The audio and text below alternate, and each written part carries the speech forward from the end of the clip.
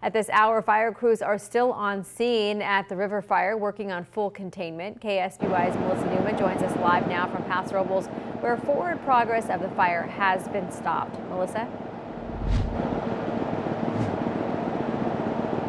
Karina, this fire seemingly took off this afternoon, quickly making its way through what appeared to be miles of dry brush.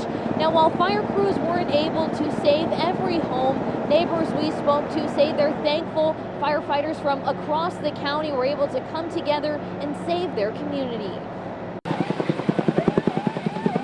Fire crews put to the test again Monday after a fire quickly moved from the Salinas riverbed into several Paso Robles neighborhoods.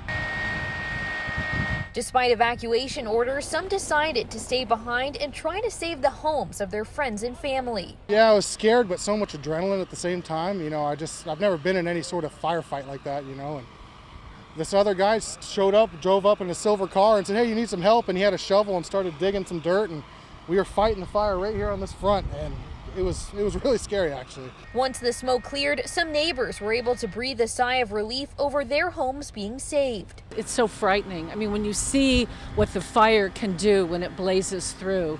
And in fact, when we first came around the corner there, I saw just the shards remaining of a house, and I was immediately afraid that it was ours.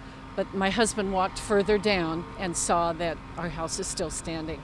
Others weren't as lucky. The Paso Robles Fire Department says 2 homes were burned, 4 others severely damaged. You always think it can't happen to me, but guess what? It can.